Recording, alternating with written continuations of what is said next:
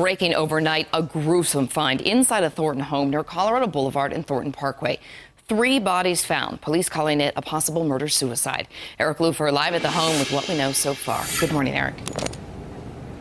Good morning. We're going on 8 hours when it comes to the investigation. Still plenty of activity. You can see we've got a police car blocking off this townhome complex.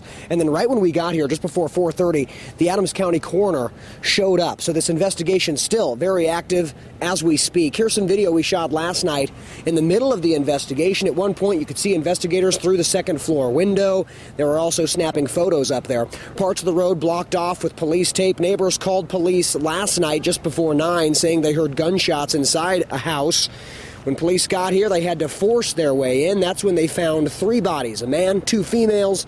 They also found a weapon, tweeting later that they were investigating what looked to be a double homicide suicide case. And back here live again, you can see the Adams County coroner probably going to be here for several hours.